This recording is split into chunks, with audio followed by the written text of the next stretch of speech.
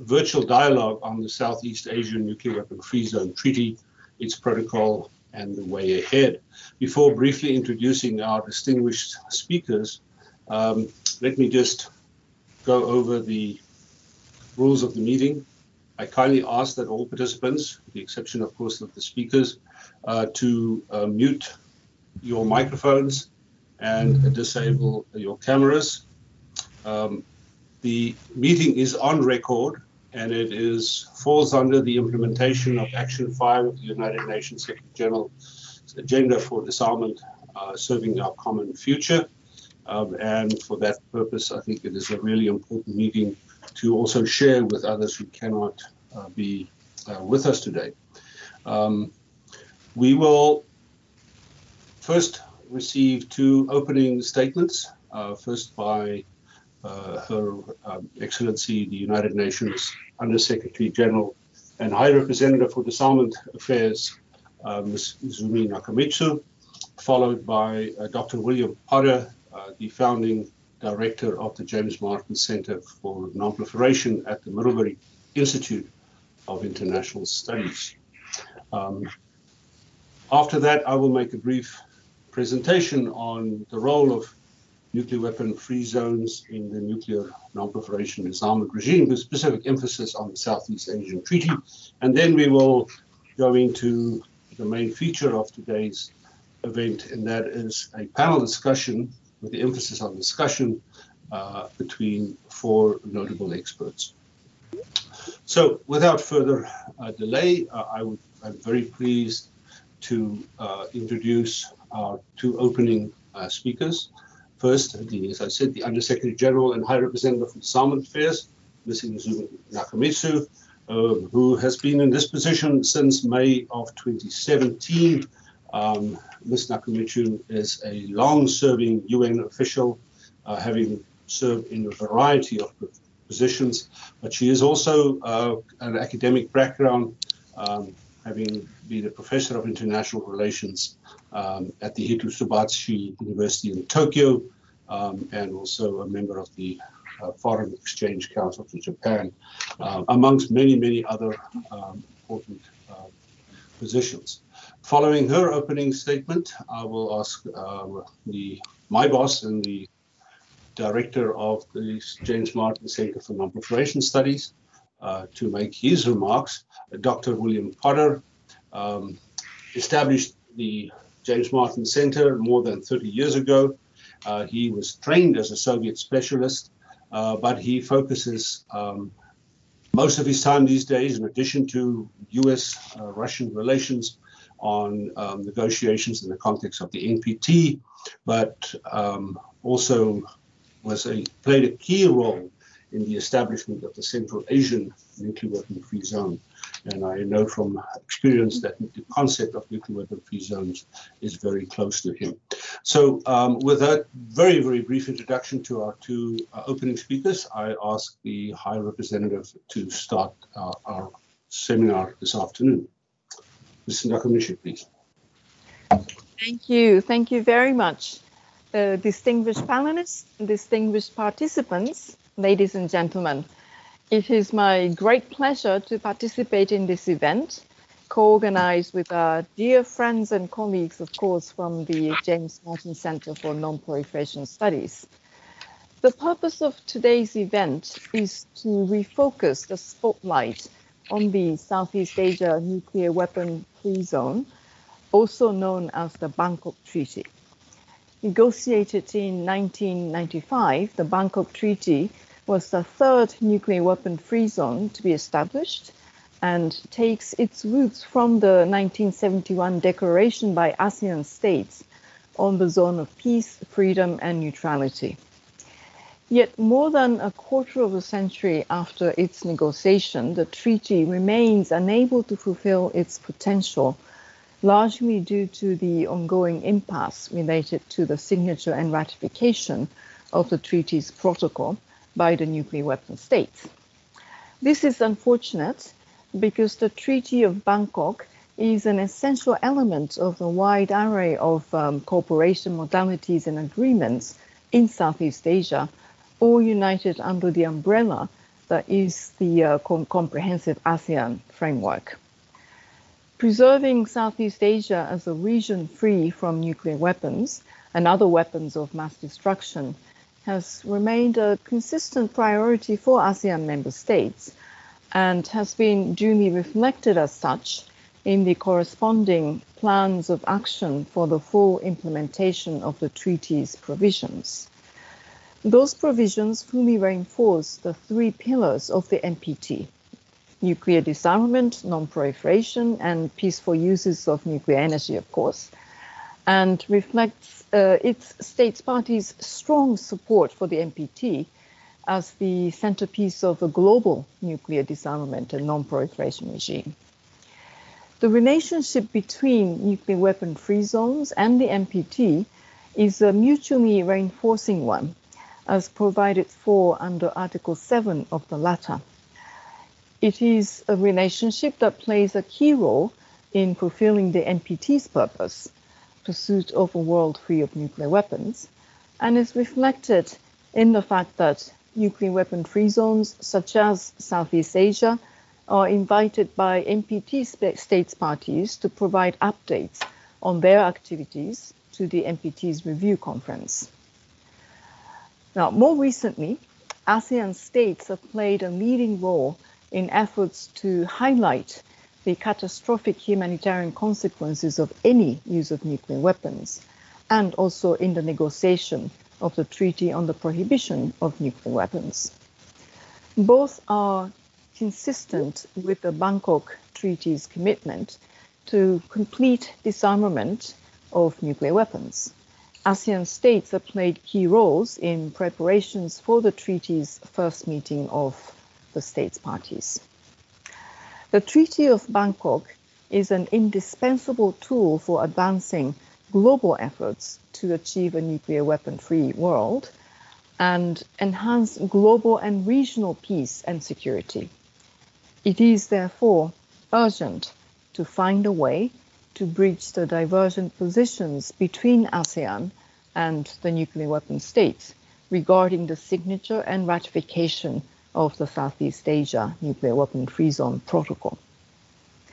Ratification of the protocol would allow the zone to achieve its full potential. It would improve the security not only of states parties, but also the nuclear weapon states, as it would both ensure the Southeast Asia would not be a threat of nuclear competition and help to reduce nuclear risks in the region. Given the current geopolitical climate, one in which nuclear weapon states are engaged in increasingly dangerous patterns of behavior that have driven nuclear risks to heights not seen since the 1980s, these will be welcome benefits indeed. Of course, the issues related to signature and ratification of the protocol are complicated and the prerogative of states parties and the nuclear weapon states. However, I hope that parties will both continue their current dialogues and find ways to accelerate them. As always, the UN Office for Disarmament Affairs stands ready to help however it can. To that end, UNODA remains committed to supporting nuclear weapon-free zone treaties, including by strengthening communication and cooperation between them to leverage each of their individual strengths. UN Secretary-General Guterres, in his agenda for disarmament, securing our common future, recognized the zone as landmark instruments that represent an excellent example of the synergy between regional and global efforts towards a world free of nuclear weapons.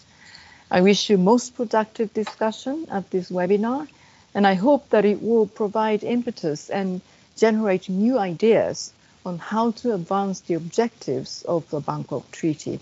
I thank you very much for your attention. Thank you, High Representative. And also, I'd like to reiterate or underline your call that the way forward in this treaty is for efforts to be made between the parties of the treaty as well as the nuclear weapon states. And I wish also to thank you for the unwavering support that your department has given, not only to the whole global issue of nuclear disarmament, but in particular nuclear weapon-free zones that is dear to many of us. And I would like to particularly thank through you, your colleagues Chris King and Gavin Lomelin for working with us to organize this event. Now I'd like to invite the Director of James Martin Center for Nonproliferation Studies, Dr. William Potter. Thank you very much, Jean. It's my honor and great pleasure to join High Representative Izumi Nakamitsu in welcoming you to our workshop this afternoon. I regard nuclear weapons-free zones to be one of the most important but often overlooked approaches for promoting both disarmament and nonproliferation. As such, I'm delighted to have CNS partner with UNODA to convene this very timely meeting to raise awareness about the Southeast Asia nuclear weapons-free zone and to explore practical measures for accelerating the signing and ratification of the protocol to the treaty. As I'm sure many of you are aware, the idea for strengthening regional security by establishing a geographical space free of nuclear weapons can be traced back at least as far as the mid-1950s. It was the 1967 Treaty of Tlatelolco in Latin America and the Caribbean, however, that for the first time created a nuclear weapons-free zone in a densely populated area, significantly before the NPT was negotiated. This regional treaty was followed by nuclear weapons-free zones in the South Pacific, the Treaty of Rarotonga in 1985, in Southeast Asia, the Bangkok Treaty in 1995, in Africa, the Pelindaba Treaty in 1996, and in Central Asia in 2006. Nuclear weapons-free zones reinforce the NPT and advance nuclear disarmament and nonproliferation in a variety of ways when they are implemented faithfully. They do so by a combination of legally binding prohibitions, altering threat perceptions, fostering confidence-building measures, and reinforcing nuclear disarmament and nonproliferation norms. Although most legal prohibitions apply to non-nuclear weapons states parties to nuclear weapons-free zones, nuclear weapons-free zones that conclude protocols to zones not only agree to respect the terms of the zones, but also assume legal obligations not to use nuclear weapons against or threaten the member states with nuclear weapons, thereby reinforcing the principle of negative security assurances. Regrettably, the force of these commitments by nuclear weapon states often are diluted by reservations and/or interpretive statements made in conjunction with their conclusion of the protocols. It also is the case that while nuclear weapon states typically express their support in general for nuclear weapons-free zones, in practice, they often have a hard time finding zones that they actually like. As a consequence of these factors, there usually is a long lag time between the entry into force of a zone and the conclusion of protocols to the treaties by all relevant nuclear weapon states. Although the Southeast Asia Nuclear Weapons-Free Zone Treaty is not unique in this respect, it's indicative of the larger problem of meeting the demands of both the non-nuclear weapon states in the region and the concerns of nuclear weapon states. I don't expect us to resolve either the more general problem or the specific case of the Southeast Asia Nuclear Weapons-Free Zone Treaty today. But I do hope that our excellent group of speakers will provide us with some useful suggestions for making headway in advance of the next international conference on nuclear weapons-free zones, and before we meet for the long-delayed 10th NPT review conference. Thank you. Thank you very much, Bill, for your opening remarks and also for sort of a flash overview of where we stand with treaties. The advantage of speaking after your boss and a very highly respected expert is that when you have to make your presentation, then that he's he's already set you up, and you can keep your remarks even shorter. So thank you, Bill, for doing that. So thank you very much to our opening speakers. I think we are off to a good start. I will now provide a brief presentation on if I can go.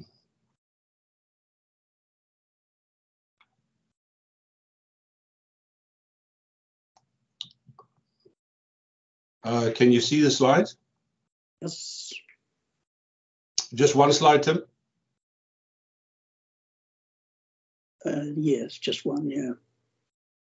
So it's a full screen slide. You don't see all the other slides? No. Correct. Okay, thank you. So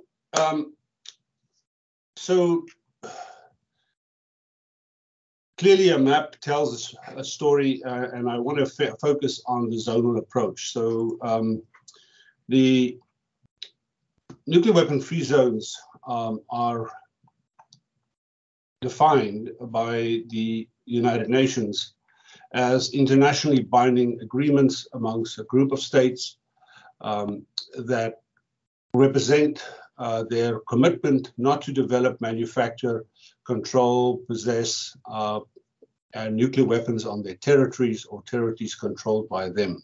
Obviously, these are all non-nuclear weapon states, so the emphasis, as also the High Representative pointed out, the responsibility is on the nuclear weapon states. Nuclear weapon states, like the NPT, permits obviously peaceful uses of nuclear energy and science.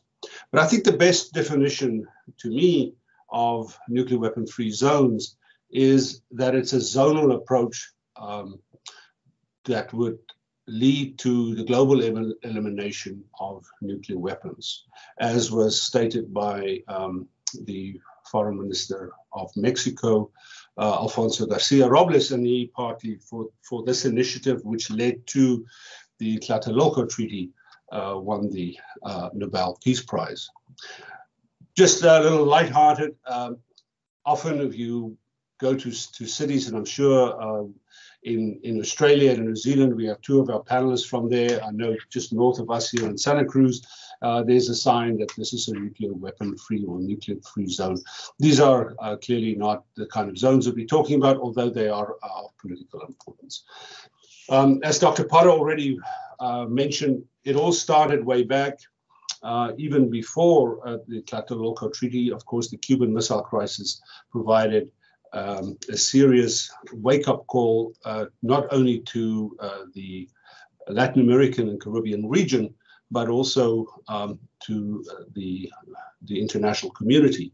And soon after that, of course, the Tlatelolco Treaty was started. What I find fascinating, however, as someone from South Africa, is that the French testing and also the testing in the South Pacific inspired a lot of countries, including in Africa and the Pacific, to take actions that eventually led to the establishment of nuclear weapon-free zones in those regions. All the nuclear weapon-free zones succeeded, followed the Treaty of Tlatelolco. This is a slide, very busy slide.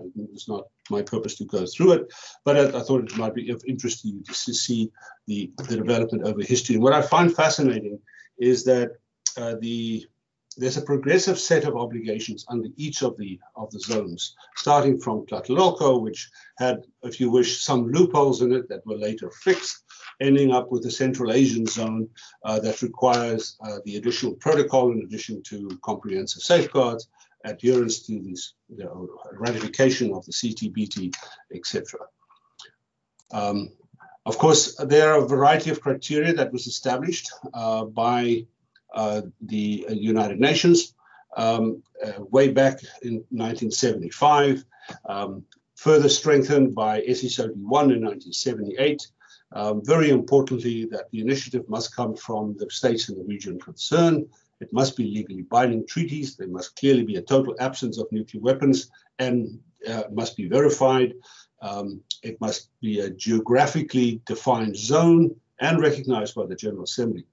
One of the last, in fact, I think it is the last agreement that the UNDC took on nuclear weapons related issue, nuclear disarmament related issue, was to establish guidelines for nuclear weapon free zones. There are many. I just highlight a few, which I think is particularly interesting for the Southeast Asia zone. Nuclear weapon states and states international responsible for territories within the zone should be consulted. It should be in conformity with international law, including the United Nations law of the sea. States are free to decide passage on foreign vessels, and nuclear weapon states should enter into legally binding commitments not to use or threaten to use nuclear weapons in the states belonging to the zone. What is interesting, and I think is also useful, I don't have, and I've not seen it published, but the United States have 7 criteria that it measures its participation and commitment to the zones. And as it is also, although not a influencing party to the negotiations, the United States has, to the best of my knowledge, been an observer to most of the zonal treaty negotiations. So the 7 criteria more or less overlaps with that of the United Nations, with the exception of 4 and 6. Of course, it should not infringe on existing security arrangements. Clearly, this is NATO in case of the United States. And 6, and this is particularly important, also it should not affect the rights of states to grant or transit overflights. So I think it's important to bear this in mind as one look at not only the Southeast Asian zone, but others as well. Dr. Potter already mentioned the relationship with the NPT. I think the most important difference between nuclear weapon-free zones and the NPT is that the NPT only prohibits control of nuclear weapons by nuclear weapon states, but the placement of nuclear weapons on the territories of non-nuclear weapon states is silent. And this is the concept of nuclear sharing, which is of concern to many non-nuclear weapon states today. But not opposed to it, but reinforcing the NPT is the obligations of nuclear weapon-free zones under Article 6 and Article 2 and 3 of the NPT. And as I mentioned, the Central Asian zone now also requires the additional protocol in addition to comprehensive safeguards. Nuclear weapon-free zones is a route to achieving complete nuclear disarmament, as envisioned by Alfonso Robles. It's definitely complementary to the NPT in terms of transparency, confidence building measures, and negative security assurances, which, as you know, is not part of the NPT. But they can only be fully effective if recognized by nuclear weapon states. And for that reason, all the existing zonal treaties have protocols open for signature and ratification by the states, not to place weapons, but very importantly, not to threaten members with nuclear weapons. This is a wonderful map prepared by the Office of Disarmament Affairs many years ago, and it's still valid. It was prepared soon after the Central Asian zone was negotiated. But it shows you in a one snapshot, all the nuclear weapon-free zones, including zones that we typically don't consider if we talk about it, in the outer space, the seabed, and of course, Antarctic. There are a number of others. Very importantly, Mongolia declared itself a single state zone. And of course, there's also the 4+2 treaty that was agreed between Presidents Bush and Secretary Gorbachev. But I would like to jump. This is proposed zones, so we all know the problems with the Middle East. This is not the point of this discussion, but I think it's important to at least recognize that there are a number of proposed zones that some of them have long been forgotten, and of course the Middle East zone is still being pursued. This is just very, very briefly to show the different zones. It's interesting if one looks at the zone of application and how the zones have been defined. So the Latin American zone, of course, latitude, longitude lines, covers a vast area of the Atlantic and Pacific Oceans. This is the only zonal treaty where all the protocols have been signed and ratified by the nuclear weapon states. The South Pacific zone, established in direct reaction to nuclear weapon tests. And of course, that's why it focuses on that as well. Very interesting to me always is that not all the nuclear weapon states have ratified the treaties, most notably the United States.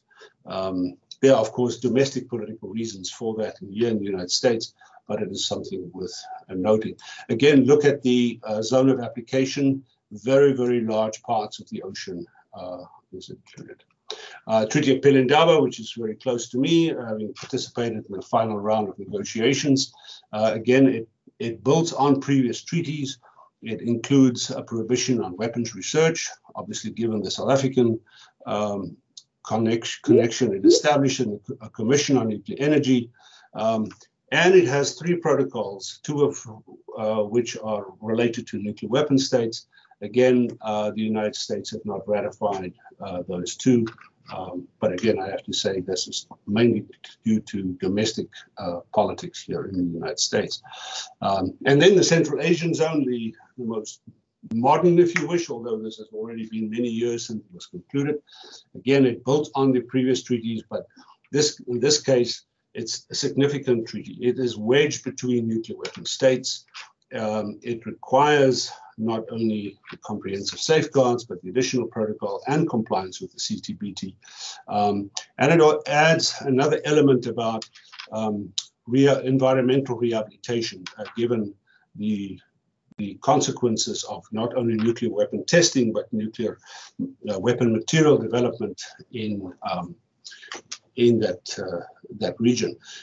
It has a very interesting clause in it, and that it allows for a future expansion. I always ask my students or fellows that come, which is the most obvious country other than Afghanistan that it can expand to, and that can only be Iran, which obviously leads to some interesting discussions. Then finally, Treaty of Bangkok.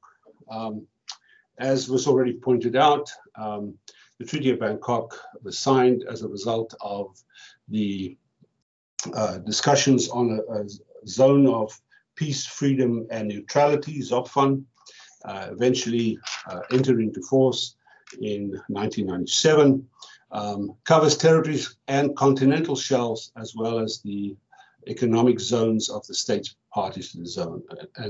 And so this is where the problem lies. Very interesting. States should decide for themselves whether to allow passage of foreign vessels, including those potentially carrying nuclear weapons. And it bans the dumping of radioactive waste, so very important.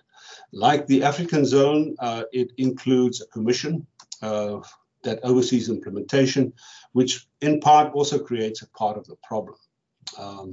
And so nuclear weapon states are mainly concerned that the zone of application includes the EEZs of the contracting parties, which especially in the South China Sea is not clearly defined.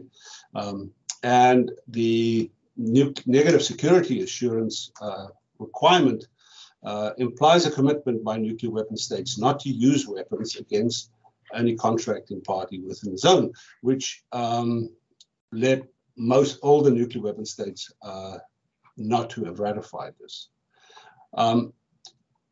There are basically 4 concerns in my research that show why the nuclear weapon states do not wish to ratify.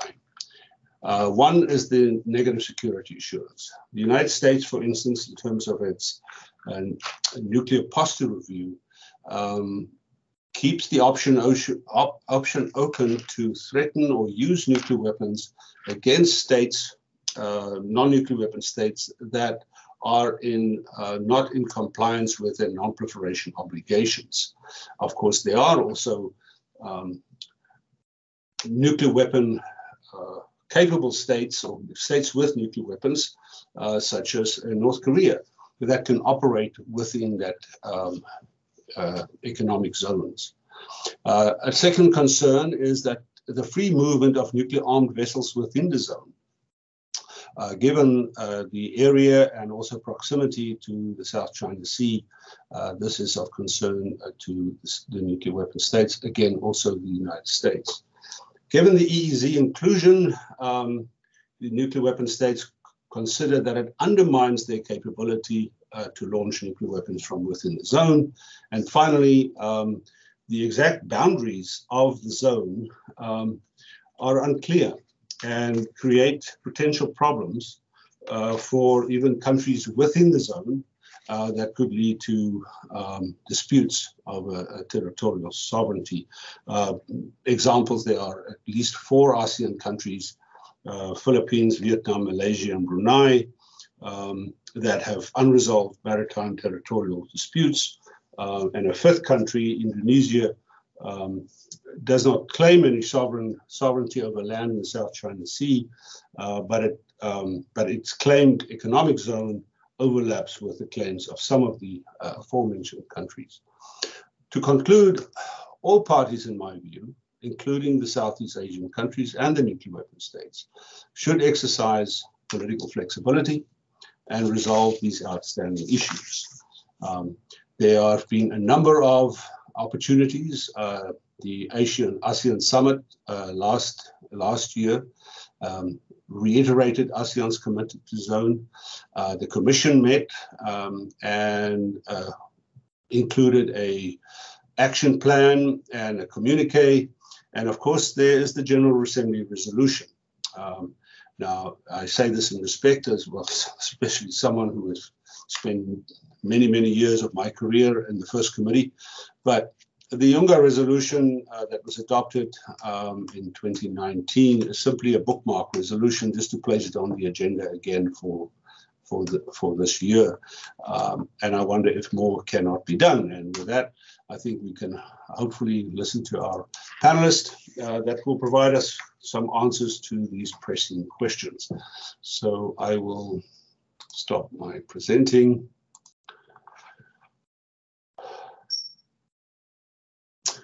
Thank you very much. So it's now my distinctive honor and pleasure to introduce our panel. So in the order of how they were advertised in the pamphlet, let me firstly welcome Ambassador Tim Corley, a longtime friend and colleague. Tim is the non-resident senior fellow and was a resident senior fellow at the United Nations Institute for Disarmament Research, and he was also the director of the United Nations Office of Disarmament in Geneva, the Deputy Secretary General of the Conference on Disarmament, and very importantly, Disarmament Ambassador and Permanent Representative of New Zealand in Geneva. Secondly, Dr. Elizabeth Mendenhall, who is Assistant Professor at the University of Rhode Island, the Department of Marine Affairs. And I'm particularly pleased that we have a maritime law expert with us, given the implications of the economic zones and everything else that goes with that. Elizabeth has done quite a bit of work in this field. She is as a research focuses on progressive development of ocean governance, especially in the context of the United Nations Convention on the Law of the Sea. Fourth panelist is Associate Professor Dr. Marianne Hansen. She is with the University of Queensland and the School of Political Science and International Studies.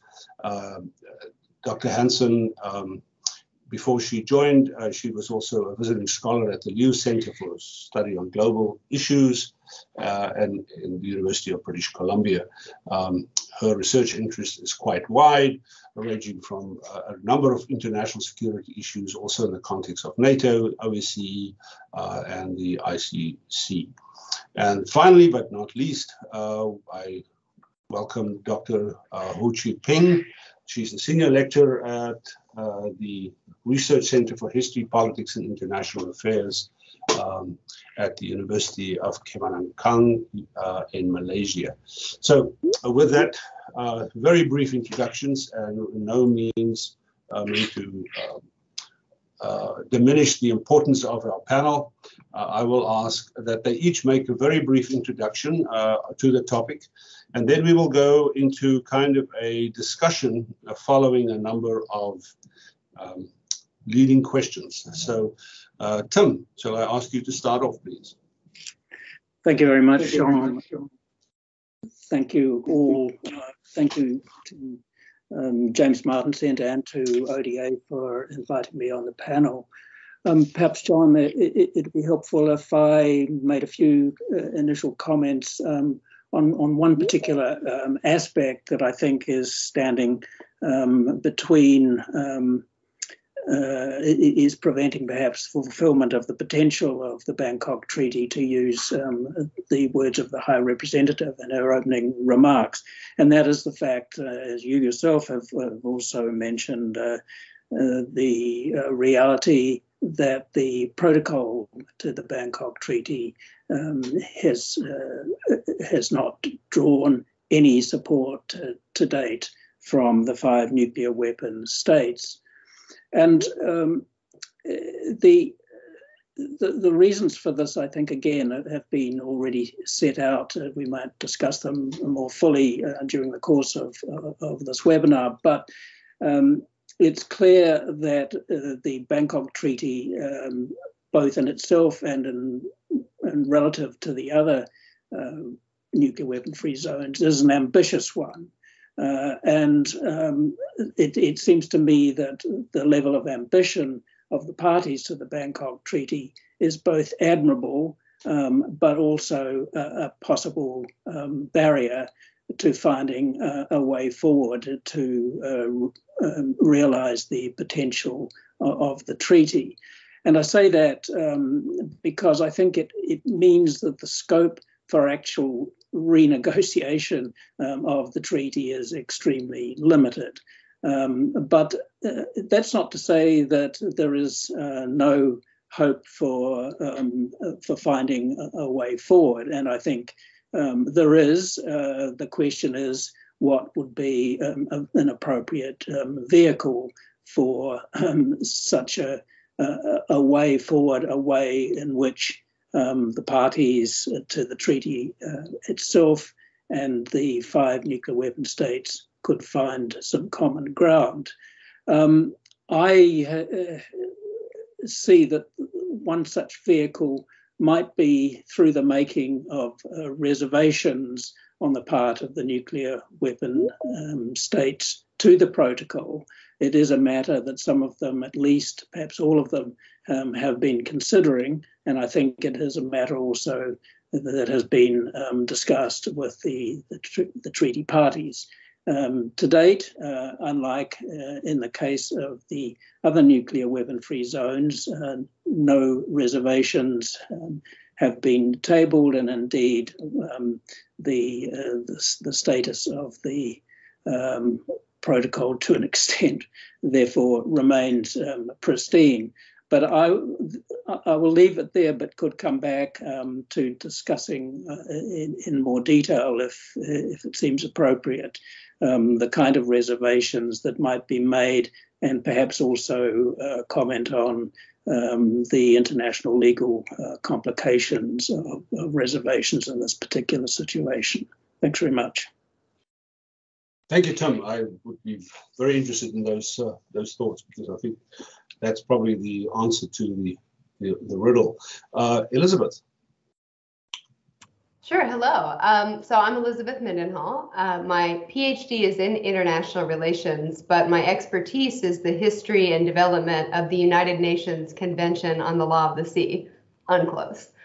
So I came to the topic of nuclear weapons free zones by way of the Seabed Arms Control Treaty of 1972, which is often forgotten, but bans the emplacement of weapons of mass destruction on the seabed beyond 12 nautical miles. China, Russia, the US, and the UK are all members of this treaty, which I think will be relevant to our discussion later.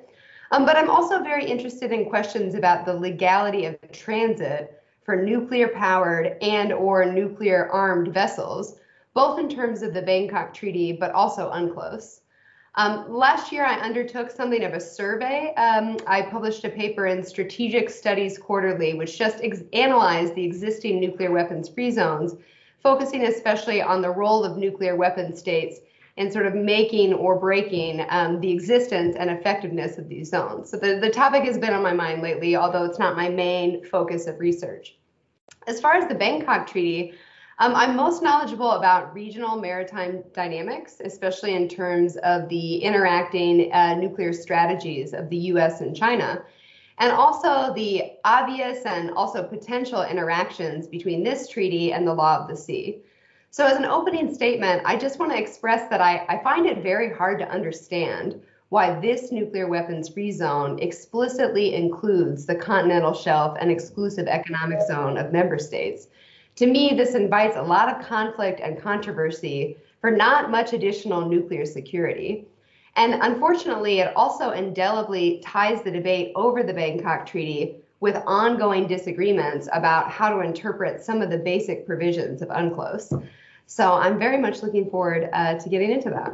And I'll leave it at that for now. Thank you, Elizabeth. That was already very insightful. So the next panelist to briefly introduce the topic is Dr. Hansen. Marion? Thank you, and hello, everybody. And I appreciate the opportunity to be on this panel. Just in my opening remarks, I would like to say that I think that the obstacles that exist with this treaty can be overcome. I've actually, in my research in preparation for this, I'm struck by the fact that strategic conditions have changed considerably over the past 10 years especially. I think that the relationship between China and ASEAN is now better than it was, say, 10 years ago. But I also believe that if we sort of get right down to the nitty-gritty of the challenges, including the exclusive economic zone, the legally binding negative security assurances, I think all of these can be pulled apart, and with a degree of compromise and goodwill by all parties, this can be done. Thank you. And I fully share that thought. Then the last panelist to introduce herself and the topic will be Dr. Xiuping Hu.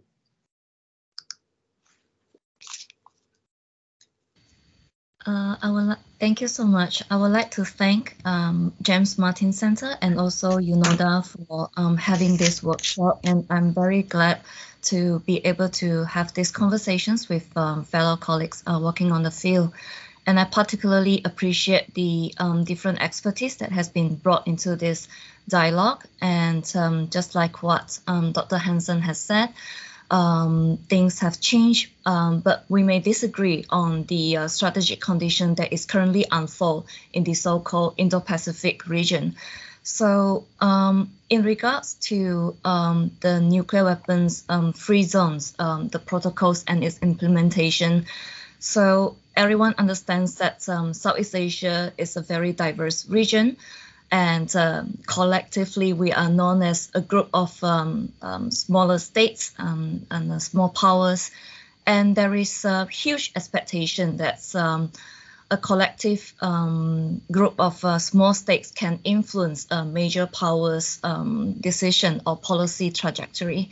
So what I would like to bring to the discussion today is about how the voices from the non-nuclear weapon states can bring to the table, and perhaps we can enact a kind of a to create international norms in this process by having this open-minded discussion, and how we can instill a kind of to remove this culture of shifting blames when it comes to the conflicts and controversy surrounding creating a new international regime. Thank you so much.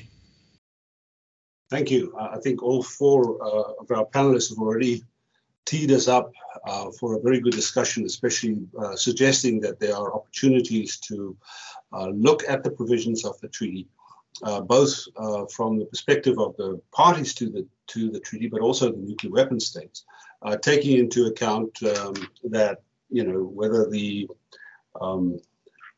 economic zones in the continental shelf, the inclusion of that actually makes a difference, and you know, we also need to consider what is the threat, especially in that particular region.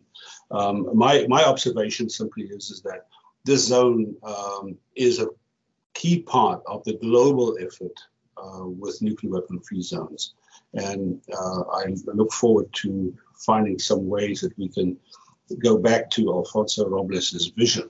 Before starting the conversation, let me invite our many participants in the audience. If you wish to ask a question, please use your virtual hand to identify yourself. Between myself and colleagues at the Office of Disarmament Affairs and also our panelists, we will monitor the questions. And then if you wish to ask your question in person, we will allow you to do so.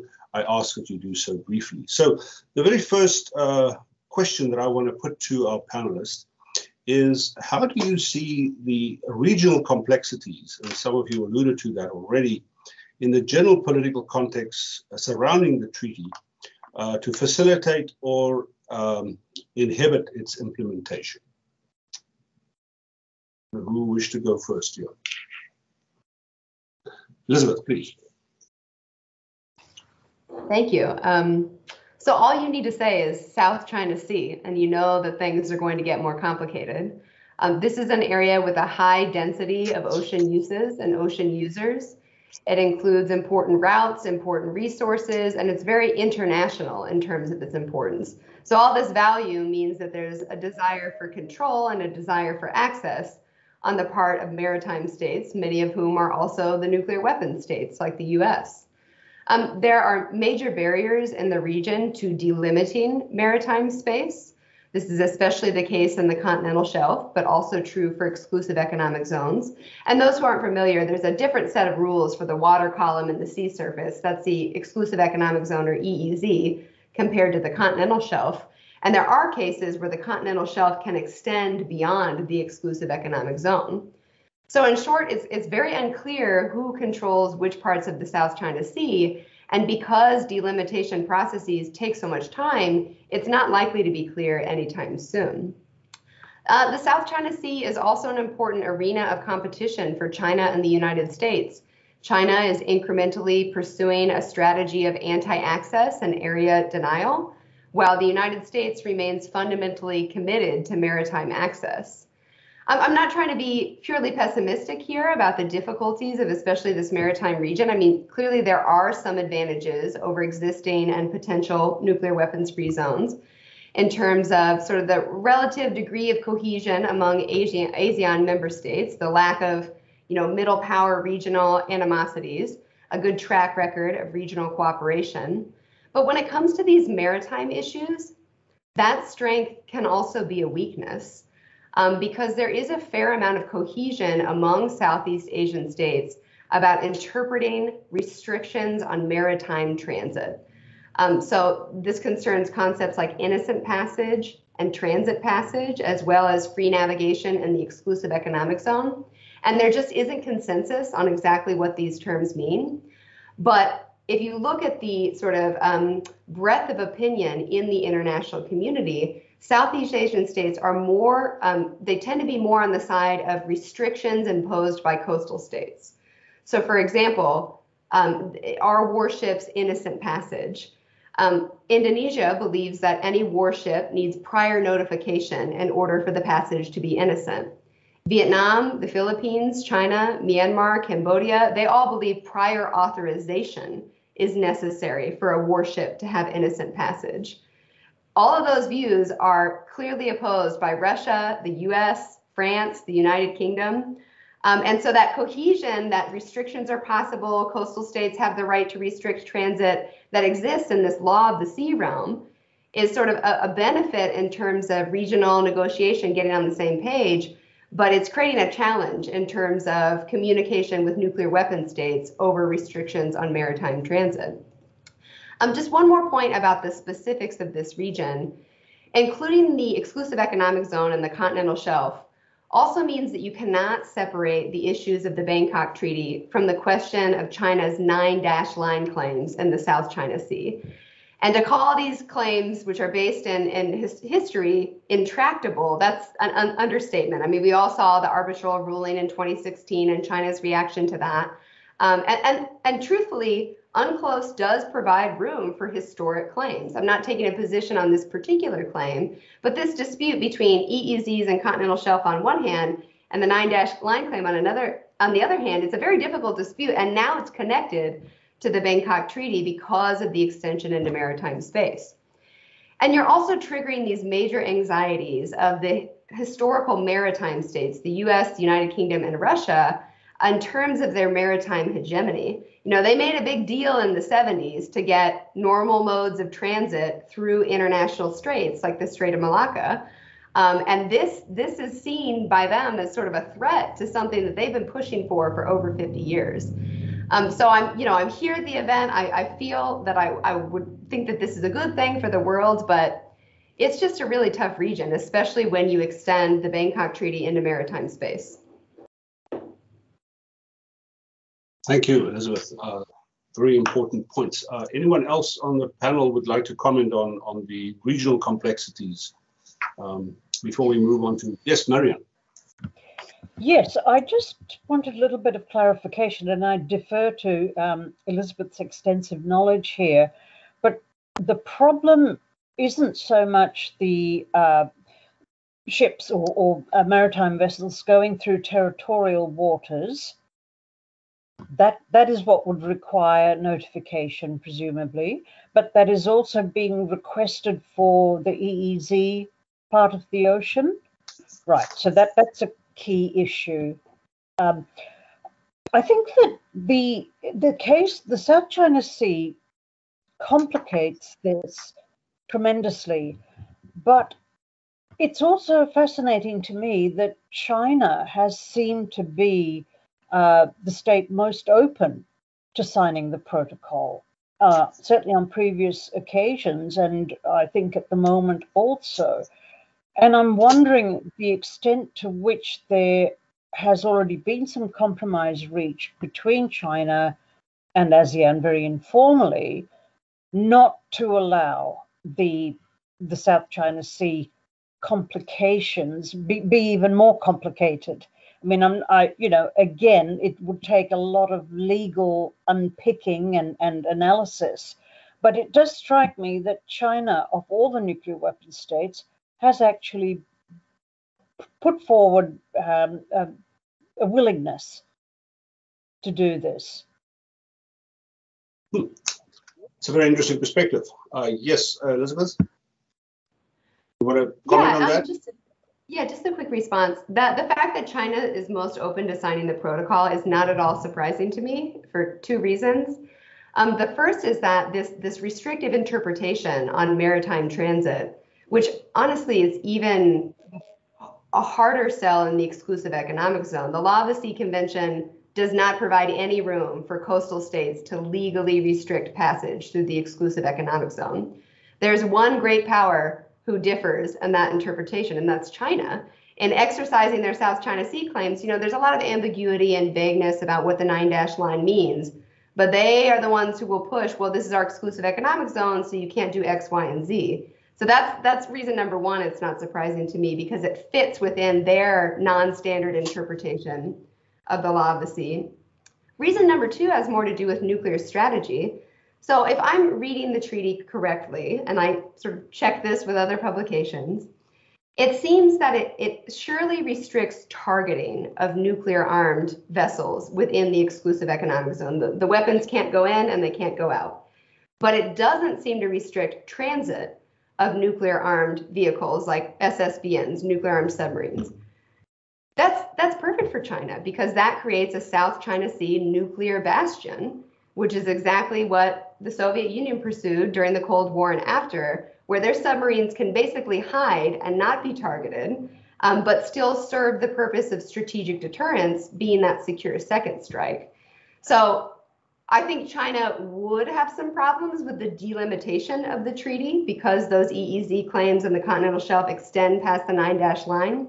But in terms of interpretation of UNCLOS and nuclear strategy, I think your problem is going to be a lot more the other nuclear weapon states than China. Interesting. Tim and Qiuping. Qiuping, please. Many thanks to the input, especially on the interpretation of UNCLOS. So firstly, I would like to raise the fact that there are not only nuclear armed vessels that is passing through South China Sea, but also the nuclear power ships, including submarine. So not only this has been an issue of contentions, but it is exactly because it infringed upon the, so there is also a gray area between the 12 nautical miles economic exclusive zones and also the maritime area declared by each of the states. So out of the 10 Southeast Asian countries, including Timor-Leste, 11, except for Laos, which is a landlocked country, the rest are coastal states. So to allow, and there is one more issue that has not been addressed in South China Sea is actually the fishing zones. So this is actually the white elephant in the South China Sea issue. And as for ASEAN, we are also obligated by the Proliferation Security Initiative, whereby we need to inspect ships that may potentially carry dual-use technology. So Malaysia has a strategic trade act to deal with the import-export of suspicious dual-use technology for nuclear weapons development, especially between North Korea and the states in the Middle East.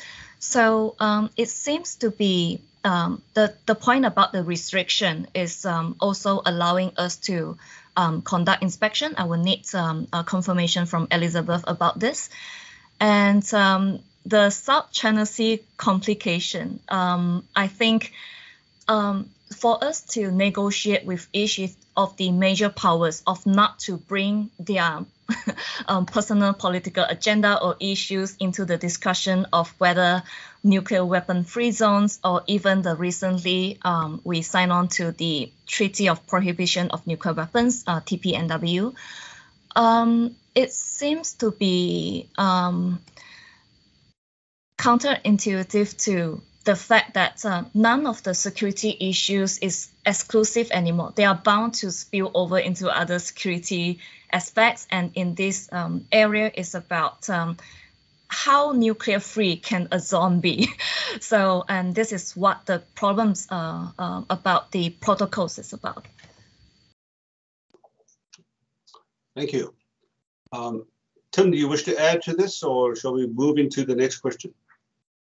Yeah, let's move into the next question. It's pretty hard to add to obviously what's a very daunting security situation, but nonetheless we have to try and be inventive here, and I think that may come out in the following questions.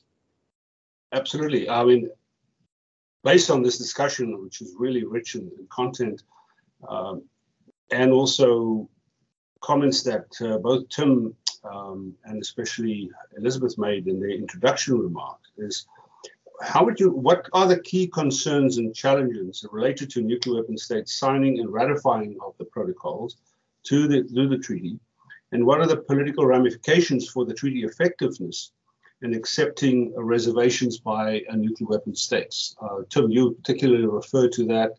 Elizabeth, you mentioned that the EEZs and the continental shelf actually, included in the treaty, do not really add much as far as the security elements of the treaty. So, Tim, will you want to lead off on this discussion? Yeah, okay, John. Well, I mean, to go straight into the detail of this, I mean, Article 2 of the Protocol to the Bangkok Treaty places an obligation on nuclear weapon states parties to the protocol, once they become party, to apply security assurances, a guarantee that is by them not to use or threaten to use nuclear weapons against the non-nuclear weapon states. What we know as negative security assurances. Under the protocol, these assurances in the Bangkok Treaty are directed not only vis-a-vis the parties to the treaty, but also in the zone itself. And this is a fairly, as I mentioned, ambitious in my earlier comments. This goes quite a way beyond, for instance, the Treaty of Tartoloco, where the 5 nuclear weapon states simply undertake not to use or threaten to use nuclear weapons against the parties to that treaty. Now, in that particular case, in the Treaty of Tartoloco, nonetheless, a relatively simple, straightforward seeming provision, the nuclear weapon states, except China, made declarations with certain restrictive effects when they signed the relative protocol. This raises, to my mind, quite an interesting question in international law, the question of making reservations when there is an explicit reference in the treaty that no such reservations can be made. Now, the situation that this places the treaty parties in is whether to nonetheless, if you like, turn a blind eye to the article restricting reservations and allow reservations to be made of some form that would need to be sufficiently, shall we say, moderate, so as not to cut against the object and purpose of the relevant article. Now, this might be the case in relation to the second aspect of the article relating to the not to use weapons, not to use or threaten to use weapons within the zone itself. But in terms of the application to the EEZ and the continental shelf, which is something new to these zones that wasn't as explicit in his predecessors, then I think it would be very difficult to find a way that would avoid that objection that such a reservation would go against the object and purpose of the treaty. Now, nonetheless, in the NPT, for instance, and I think also in the First Committee of the General Assembly, the non-aligned countries, in calling for reservations and declarations and so forth to be removed, have not been too specific in what those reservations and declarations related to. And it may be that there's a glimmer in that of finding some sort of accommodation that would allow both the treaty parties on the one hand and the nuclear weapon states on the other to find a middle way to allow the nuclear weapon states to overcome their objections on the one hand to the language of the treaty, but on the other satisfy the treaty parties that by and large their ambitions are being at least respected, if not entirely met. And of course, as I've already implied, reservations aren't forever. They can be removed over time once the parties are more confident amongst themselves. But again, we do come back to the real world in which, as we've already seen, the security situation is a very challenging one. Thank you, Tim. Marion. Thank you. It's quite important, I think, for the ASEAN states and the non-aligned movement more broadly to feel that the ZOPFAN is being respected and the nuclear weapon-free zone is being respected by the nuclear weapon states. And the sense I get is that there is quite a lot of reluctance to accepting reservations. There are a couple of things that I'd like to note here. First of all, I think that the nuclear weapon states are perhaps expecting too much. I think, and by allowing them to sort of put all these reservations in place or object to the negative security assurances or object to the fact that they cannot launch a nuclear weapon against another nuclear state, even in the region, etc. I think there's a danger here of continuing with the same old strategic mindset and confirming that nuclear weapons have a lot of utility. It seems to me, for example, that if there is an SSBN or a Russian nuclear vessel and the US for some reason determines that it has to attack that, it doesn't require a nuclear weapon to do so.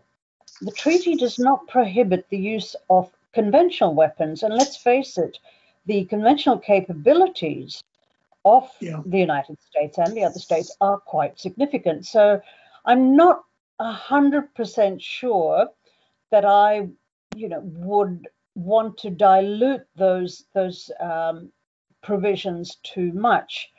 I also think, however, that there is sufficient ambiguity in the Treaty of the Text and in the Law of the Sea as well for the ASEAN states to come some way towards allowing that ambiguity to stand. So I just wanted to make those comments. Thank you. Bill, you have a question or comment? Thank you, John. I have a kind of an observation and a question, maybe two questions that are related to an observation.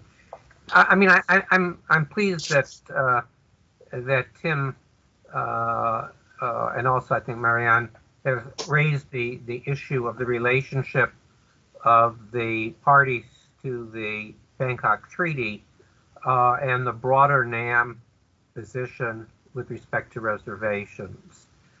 Because I think in that context, it's important to look at, who are these Bangkok Treaty members, a number of whom are very significant players within the non-aligned movement. And so I think there are kind of cross pressures at work here, which may make it more difficult for the states in the region to, in fact, accept any form of reservations. But the related issue here, and I'm speaking, I'm drawing undue parallels with my own experience involved in the negotiation of the Central Asian nuclear weapons free zone. But, there was the I mean, at least in the case of the Central Asian Nuclear Weapons Free Zone, there was considerable pressure among the Central Asian states to present a united front in their dealings with the nuclear weapon states. But in fact, kind of below the surface, there were probably far greater differences within the parties to the treaty than between the parties to the treaty and the nuclear weapon states. And so it would be very helpful for me, not being really an expert on the Southeast Asia nuclear weapons free zone, perhaps to hear from some of the panelists about the different positions or the variation within the treaty members in terms of ways forward, because I think it's not simply a case of the parties to the treaty versus the nuclear weapon states, and you've already kind of hinted at some variation within the nuclear weapon states, but I suspect that variation is as pronounced also among members of the treaty. And so if anybody would, I mean, I realize this is a sensitive matter, a sensitive issue, particularly given some of the observers to this discussion, but I think it would be important to kind of try to clarify the stance of different parties within the treaty itself. Thank you. Thank you, Bill. I think that's a really important issue to explore. I would also, just before asking Elizabeth, maybe you can also respond to this. I mean, for any of the speakers, do you think it will change the view of the nuclear weapon states who are opposed to ratifying, especially the negative security part of this? If the economic zones and the continental shelf provisions are removed, bearing in mind that the United States and some other nuclear weapon states have not ratified the similar protocols to other treaties. I mean, will it actually matter? Elizabeth. That one's a hard question to answer. But my answer to the original question does kind of touch on it. So I'm just going to plow ahead with that. The question of reservations connected to effectiveness. In general, I really agree with your point, Dr. Hansen, about the importance of the nuclear weapons states feeling that the nuclear weapons free zone is being respected, and the importance of not validating the supposed utility or goodness of nuclear weapons. When it comes to reservations and their connection with effectiveness, of course, it depends on what the reservations are, but if they concern some of these maritime zone issues, I think the answer is that the impact on effectiveness isn't as large as it might seem at first. So say the reservations carved out the continental shelf part of the applicability of the Bangkok Treaty. That's not really a problem because the Seabed Arms Control Act extends all the way up to the territorial sea, and UNCLOS covers the rest. It's also, the reason there was so much buy-in to that treaty is it's not economical or strategic to place nuclear weapons on the sea floor. The Soviet Union and United States decided that long ago. And so you wouldn't lose much in terms of effectiveness to carve out the continental shelf. In terms of the exclusive economic zone, it depends on what you're talking about. When it comes to nuclear armed vessels, which especially nuclear armed submarines, there wouldn't be much practical difference because you currently cannot verify nuclear submarine transit anyway. That's the whole point of putting nuclear weapons on submarines, that you can't easily find them. But you are left with the concerns expressed by Dr. Chu Ping about the hazards of nuclear power and the transit of nuclear waste. So reservations regarding control over maritime space would certainly reduce the effectiveness of that portion of the agreement. So I don't want to say more because I think there's more questions on the table to be discussed. Dr. Chu Ping, please.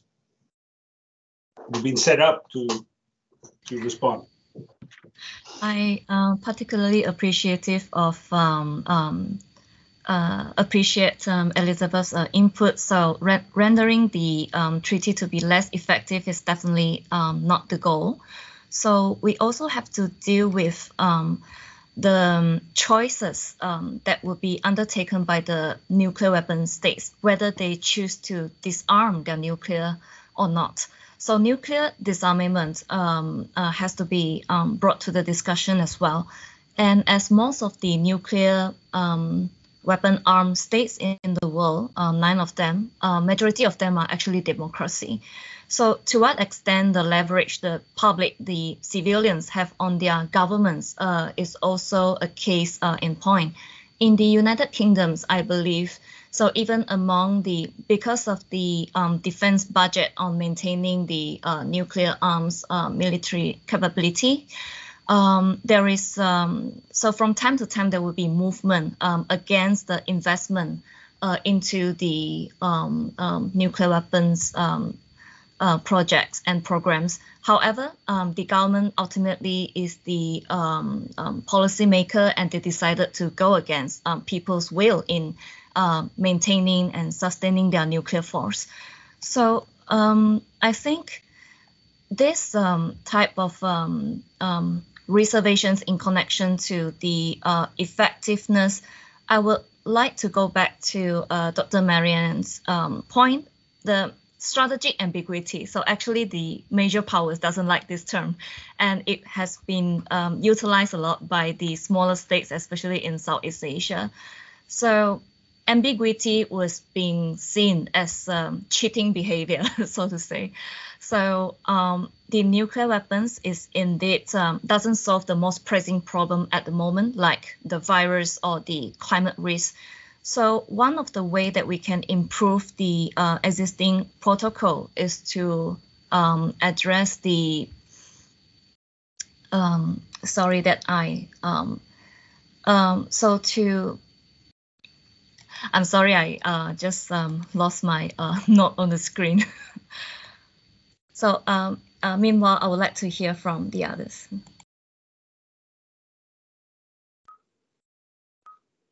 Okay, Elizabeth, do you want to add one more element to this question before we move on? Yeah. It was sparked by something that you said, and then also Dr. Chuping earlier, in terms of this question of convincing the nuclear weapon states, would they really ratify the protocol if there was room for reservations or modified interpretation? And, obviously the United States does not have a great track record here. They have not ratified a protocol since the Latin American nuclear weapons free zone. But I think something that Dr. Chuping said earlier is a really important point about the Proliferation Security Initiative. So, clearly one of the strong areas of opposition from the U.S., like Russia, like the U.K., has to do with freedom of the seas and maritime transit. But the Proliferation Security Initiative is a special multilateral agreement led by the United States, and I think 2003 it was initiated. And in a way, it's a modification of the right of visit and the right of transit. Now, my understanding is it's limited to the multilateral group of flag states that have signed on to it. But I think it's a really good potential persuasive point in terms of reframing the Bangkok Treaty as about critical to non-proliferation in this region, and especially maritime boarding. In addition to these points about the transit of nuclear waste, or concern about the quality of nuclear powered ships and the hazardous risks associated with that. I don't think that the whole approach to the treaty should be adjusted just because the United States has a particular set of issues and strategies and policies. But I just thought that was a really smart connection between this U.S.-led initiative and what the Bangkok Treaty is trying to do. And I agree that this is about disarmament too, but the non-proliferation frame might be a more strategic and persuasive one in this context. Very interesting observation, Elizabeth. I would add, and Dr. Potter will know who I'm referring to here, but a very respected diplomat, a former boss of mine, once said, nuclear weapon free zones are about disarming the disarmed. And both Bill and I vehemently disagreed with that statement. But nuclear weapon free zones, while they are framed as disarmament mechanisms, actually goes much further, as you pointed out. I mean, there's an environmental issue, there's dumping, there's peaceful uses of cooperation, but there's the non-proliferation element and the counter-proliferation element almost that you suggested that one should explore, especially in this particular region. A very interesting observation. Thank you. Okay, let's move on to the next question. How do questions of effectiveness and reservations by nuclear weapon states differ between the Southeast Asian zone and other nuclear weapon-free zones. I mean, my experience with Pelindaba was that Pelindaba does not allow any reservations like most of the others. Yet there's a big reservation in the zone of application, the little circle around the islands that are claimed by Mauritius and where Diego Garcia is based. So anyone wish to lead off on that question?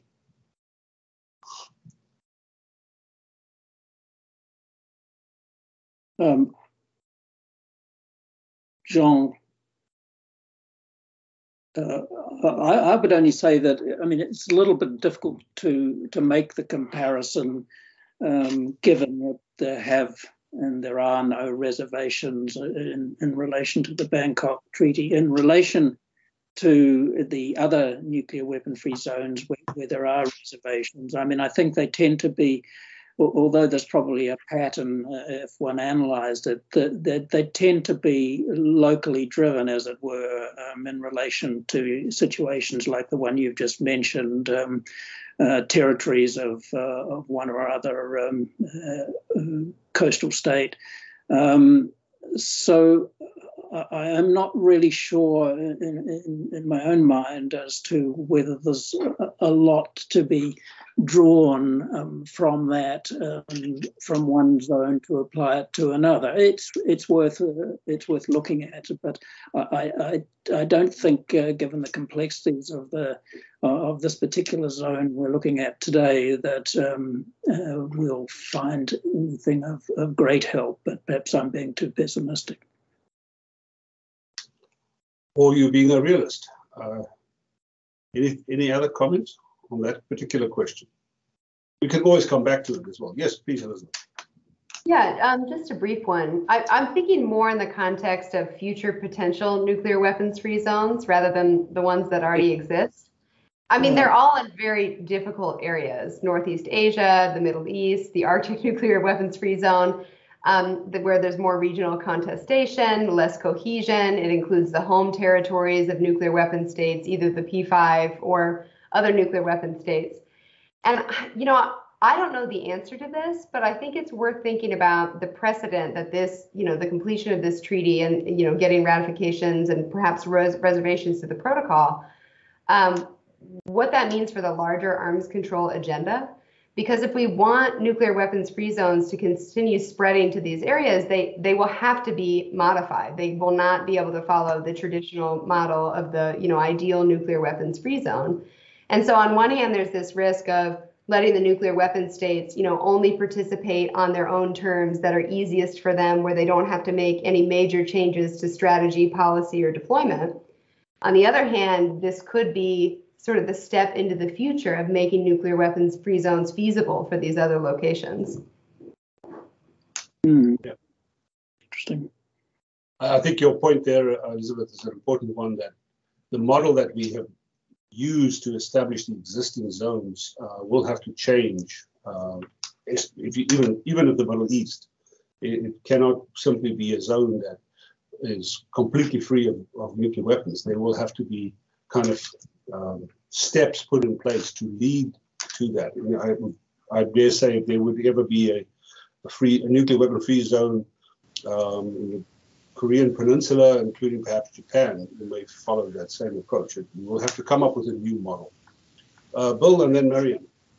Yeah, now, I think it's important in talking about reservations to distinguish between the reservations that the administration on the part of the U.S. may have, and the likelihood of ever getting the U.S. Senate to ratify whatever may be negotiated with respect to the protocol. I mean, we have the situation where, if I'm not mistaken, it was actually at the 2010 NPT review conference when the U.S. indicated that the protocols would be submitted to the U.S. Senate for ratification, but they haven't been, as best I can tell. Or if they have, there's been no effort to really try to secure their ratification because, I mean, you can't get the U.S. Senate to ratify anything at the moment.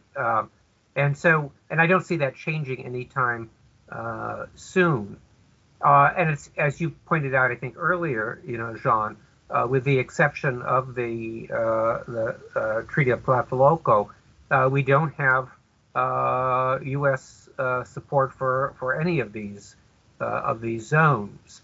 And so maybe you have to distinguish your question, I think, while a reasonable one, might be better directed to 4 of the 5 relevant nuclear weapon states.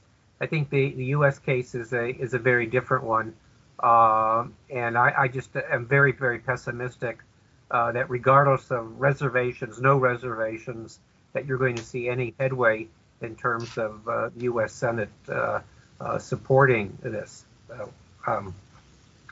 My pessimistic take on the situation, at least from the U.S. standpoint.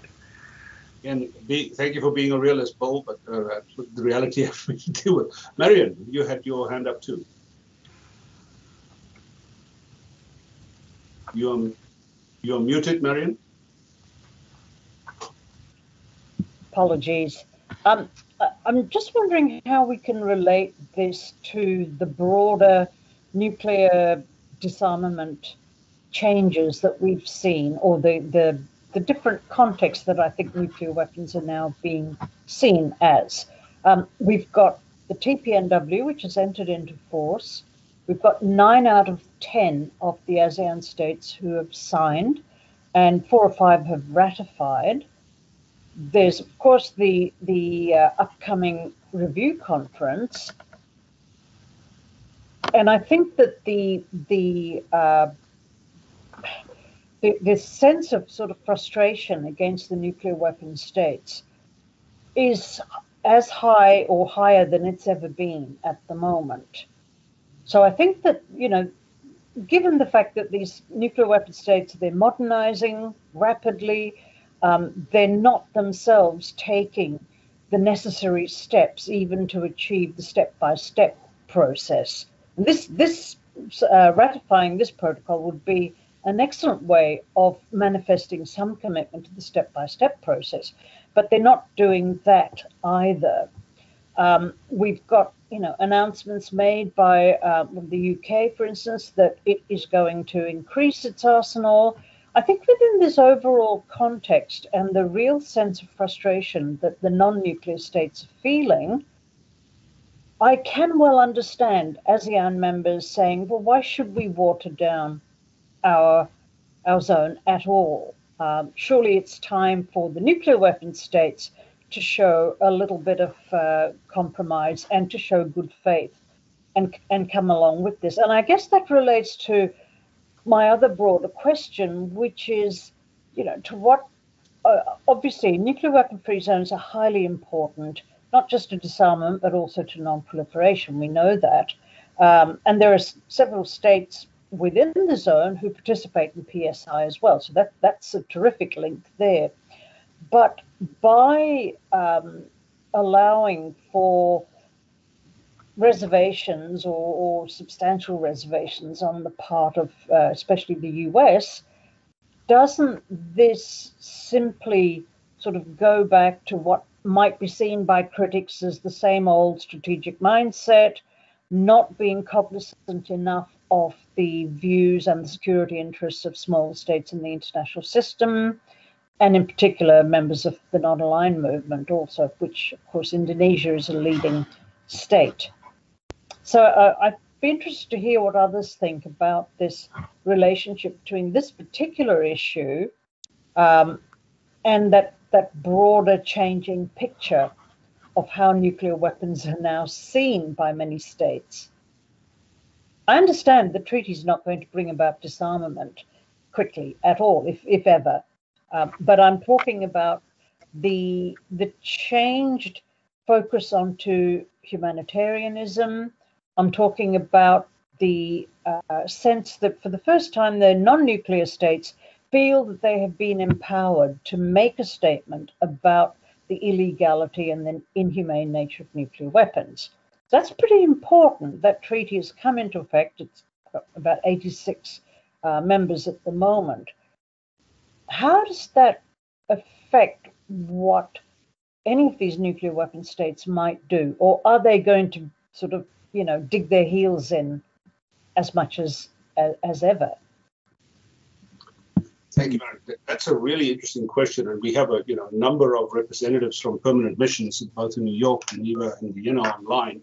And I think this would be during a question and answer and discussion, which we need to move into shortly. But I mean, are you suggesting, perhaps I'm putting words in your mouth, that the TPNW kind of leapfrogs over treaties such as nuclear weapon free zone, CTBT, FMCT, because we are prohibiting nuclear weapons, and so the commitment of non-nuclear weapon states to these step-by-step approaches may not be as deep as it used to be? I'm not suggesting that the TPNW should replace the idea of having strong nuclear weapon free zones in place, but I think it adds another layer of complexity onto this issue.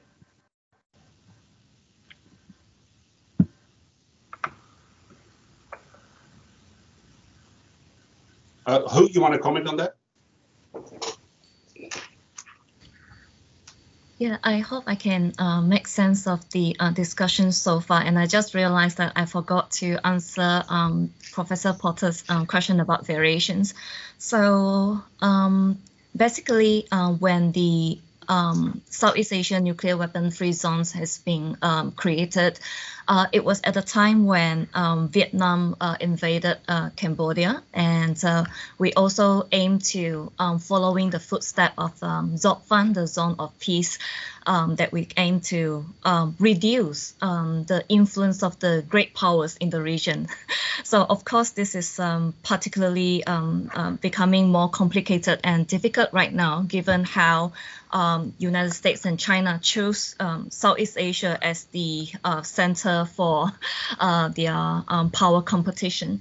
So even among the Southeast Asian states, some of us have developed nuclear energy research and also having nuclear facility aiming to replace or to fulfill the energy utilization in the region. However, now that most of us have followed TPNW, so a lot of domestic forces are in transition towards eliminating nuclear, including the peaceful use of nuclear energy in the country. So I think by serving as the precedent of how the smaller countries and the non-nuclear weapon state can apply this step-by-step approach in achieving the greater goal, of course, in integrating with other ongoing efforts like non-proliferation. So that should serve as an example. But the major powers and the nuclear armed states are going to prioritize the deterrent over the nuclear safety concern and also their rights to conduct freedom of navigation, including having the nuclear weapons and nuclear power ships to transit in the region. So all of this really go back to whether the nuclear armed states are willing to make the commitment to at least respect the regional verification process. So this can be served as a mechanism in ASEAN, for instance. So in this region, we often receive the international norms that has been applied at the United Nations level and also in the greater region such as East Asia. So China, Japan, and South Korea always spearheading in many of those initiatives, including the very recent development on the use of AI. So Singapore, as a representation of ASEAN, has participated in the what is known as the 3+1 process in making what has been set up in Northeast Asia to become a norm in Southeast Asia as well. So that is undergoing currently. So which means whatever that has been efforts that has been put in Southeast Asia can also be a model. So of course, South Korea would be particularly interested in this process. And of course, North Korea is now a de facto nuclear weapon state. So there is, instead of leap forward to denuclearization or ban the nuclear treaty, they will most likely be interested in nuclear disarmament right now. And of course, to ensure them to comply with the norms of non-proliferation. So I think there is a two-way traffic in terms of how we can learn from each other's experience and also to set up mechanism. So ASEAN has many mechanisms in place, such as ASEAN +3. So I think that would be one of the first steps to create, if any, a nuclear weapon-free zones in Northeast Asia. So just one more comment about the increasing numbers of military exercise taking place in South China Sea itself, especially by the US and their partners. So that also would be having implications on how are we going to define and also to implement, verify the nuclear weapon free zones protocols. Thank you. Okay, well, that set us up kind of for the final question in this discussion before we open up the discussion to the wider audience, is how useful has the existing dialogue between the ASEAN countries and nuclear weapons states been, and what are prospects for progress? I would also like to hear from you, including at the United Nations. And can one size fits all be applied to all nuclear weapon states?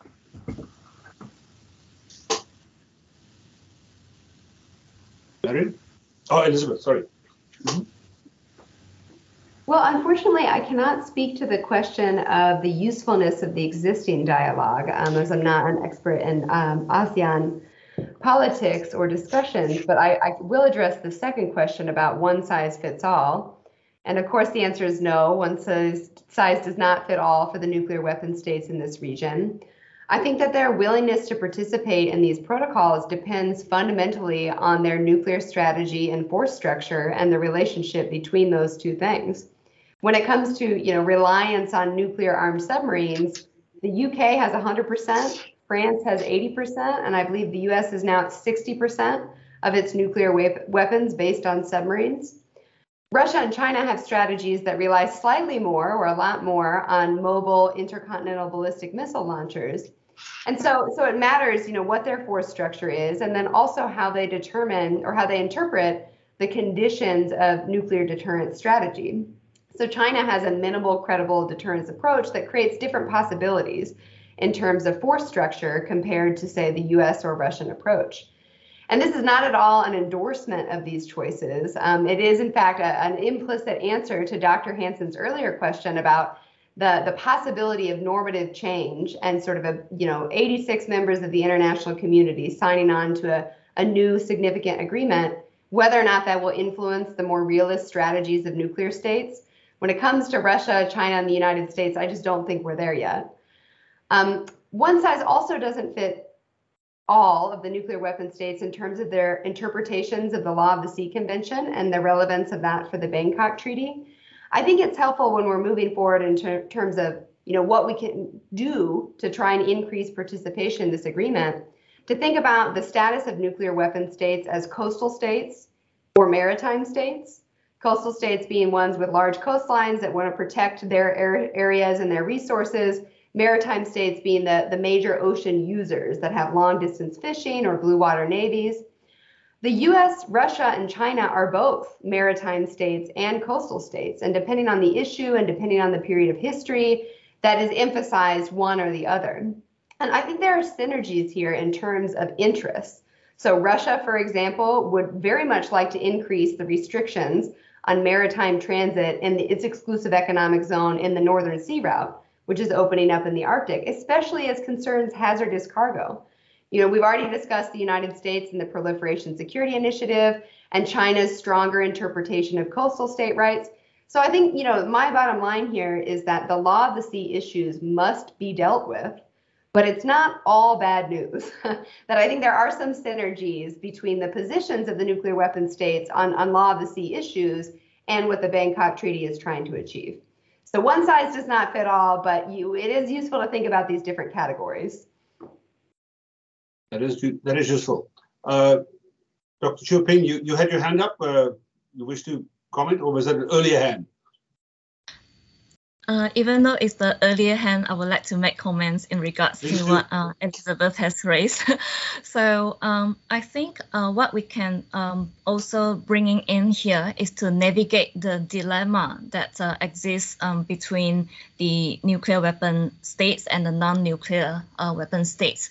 So it is about what it also was part of the nuclear deterrence theory. So we have talked about this for a very long time since the Cold War era. So it's to strike the balance between restraint, responsibility, and also resolve. So we know that it is not wise to gamble whether the first strike would be happening or who will start the nuclear war first. But the nuclear processor must have the impression that the autonomy also comes with responsibility. So there is this concept where Marian and I was part of the basics, the British American Security Information Council.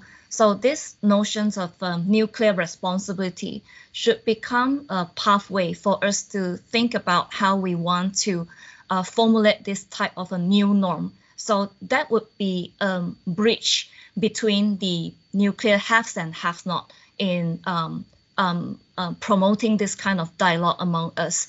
So I think even at the NPT review conference, we see that the governments always have those very big disagreements over what each state should or should not do. So just like what Elizabeth had mentioned just now, the law of the sea should be part and parcel of the discussion, but states often prefer to compartmentalize the security discussion rather than making connection among themselves. Very true. Any other comments on this particular question of kind of the way forward? Tim?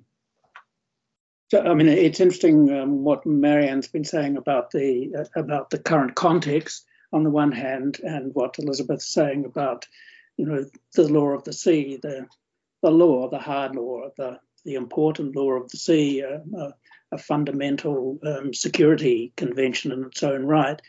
And I mean, I think in terms of context, if the Bangkok Treaty were to be renegotiated today, would there be some influences from today's context in terms perhaps of winding back the references to the EEZ and the continental shelf and leaving it at traditional law of the sea, at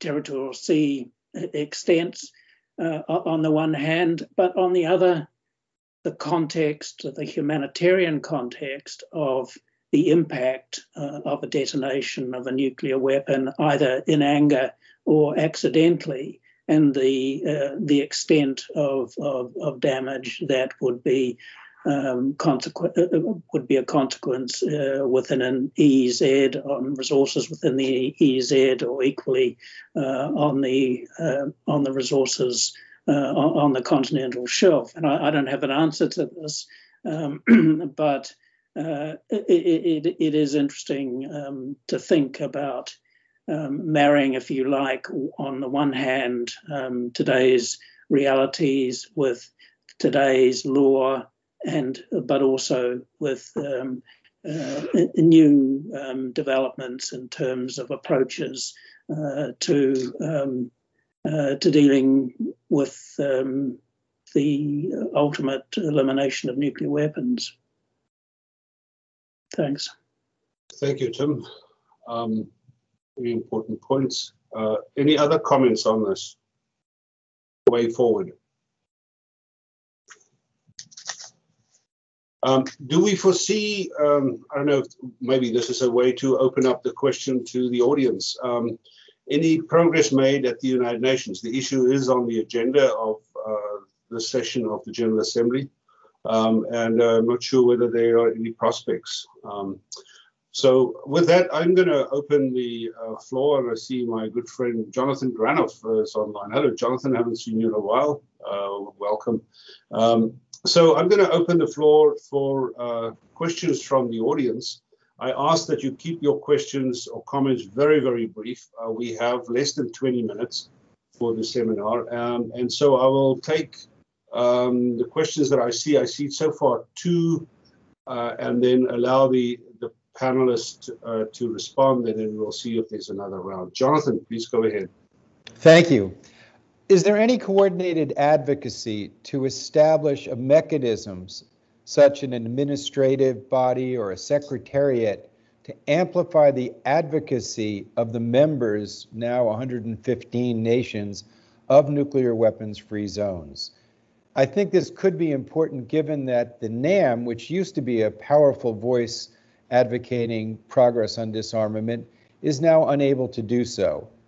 So such a coordination could also strengthen the capacity of all of the parties to pressure the nuclear weapon states to support the protocols that are so necessary.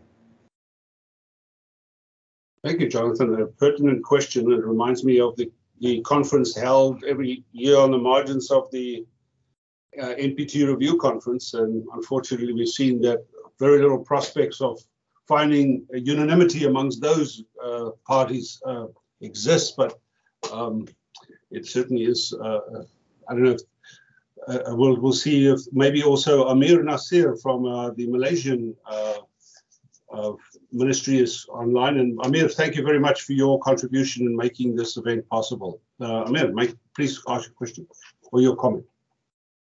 Thank you, Mr. Jean Dupré, moderator. Thank you to CNS and UNODA, Dr. Bill Porter, High Representative Izumi. Brief introduction. My name is Amir from the Mission of Malaysia to the UN in New York. Malaysia is, of course, one of the countries in the region. Very briefly, we're glad to hear the discussion today that we start to dedicate more attention to the Bangkok Treaty. Obviously, there is a clear urgency for the signing and ratification of the protocol by nuclear weapon states. A quick response to Dr. Marian when you mentioned about the existence of the TPNW and the NPT. I think logically the level of global norms is being heightened against nuclear weapons, and that momentum is seemingly continue to attract more attention from time to time.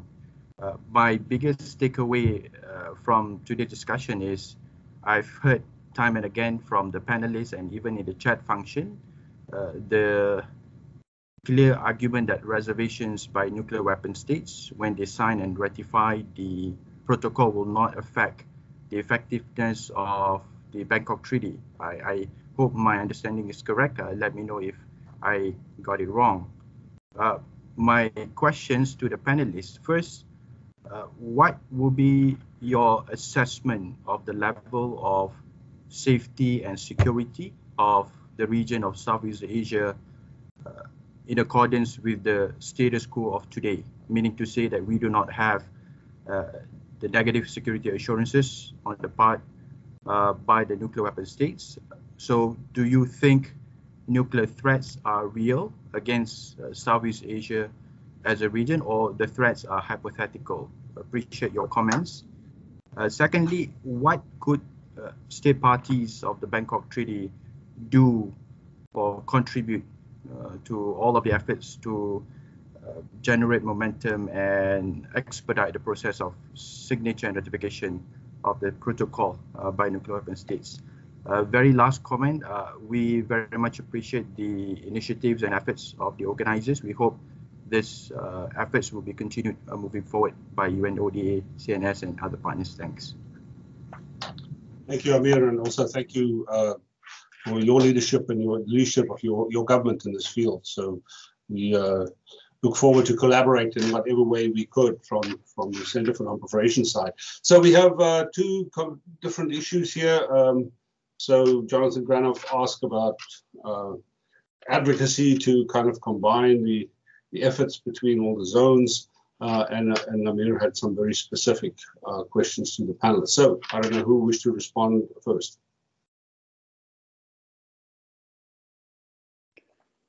John, I'm happy.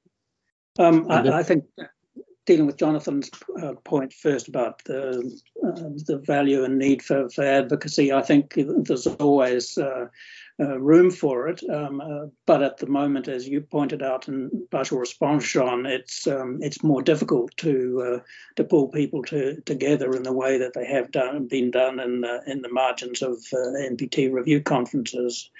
Nonetheless, that shouldn't stop trying.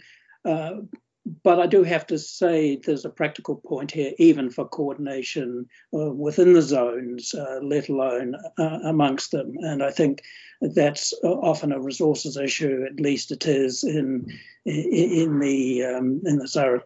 case of the Rarotonga Treaty with small, far-flung parties.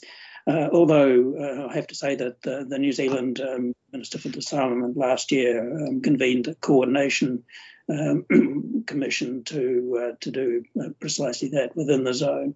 It's to be encouraged talking beyond the zone. Obviously, it's just a little bit harder to deliver, I think, in current circumstances. In terms of Amir's questions, if you want me to go on to deal with those, Sean, now, yes, or do you want? Go ahead. I think taking the first one, what would be assessment of the safety and security of the region today if those negative security assurances had indeed been given? It's a little hard to say. I mean, I think I'm a little bit skeptical about negative security assurances, in part because I think increasingly states are reluctant to see themselves as protected by nuclear weapons in any respect whatsoever. I mean, I think the if you like, the focus is gradually shifting away from protection by nuclear weapons more towards their elimination. I think this is in part the context question that Marianne alluded to earlier. So I'm sorry, that's probably the best way that I can answer that, but I can understand very much the point of your question, particularly in today's troubled times. The second question is, what could the Bangkok Treaty parties themselves do to try and facilitate the ratification, the signature and ratification of the protocol? I mean, I think as we've been saying during the course of today, it's really talking to find ways forward, practical ways that can be done to get the parties to talk to one another. And maybe there are some very basic things such as taking as a starting point the recognition that the NPT itself gives towards the notion of regional zones of regional weapon-free zones, to try and make the point that this is part of the ethos of the NPT as a fundamental underpinning of international security. Thanks. Thank you, Tim. Bill, and then Elizabeth. Thank you, John. I think that Jonathan's point is a really important one, and I don't have time to kind of respond to it in any detail, but I would call to the attention of other participants. I suspect Jonathan is already very familiar with this, but there was an important report from a task force organized by the Vienna Center for Disarmament and Nonproliferation that was chaired by Harold Mueller that came out in 2018, which dealt specifically the question of cooperation among nuclear weapons-free zones, looking at the history, the challenges, and recommendations. And so there are a set of very specific recommendations that I think are very relevant to our discussion today. And I think the one point that I recall in particular was the potential role that OPNL might play because of the resources that are available in Latin America, and given the history that they have performed in the past.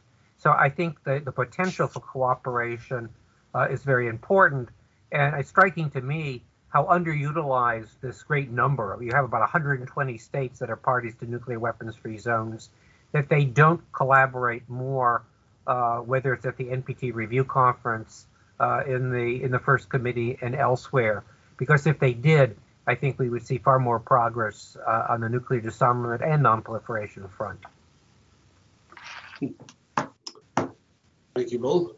Elizabeth? Yeah, thank you. I have a brief and broad response to Mr. Granoff's question.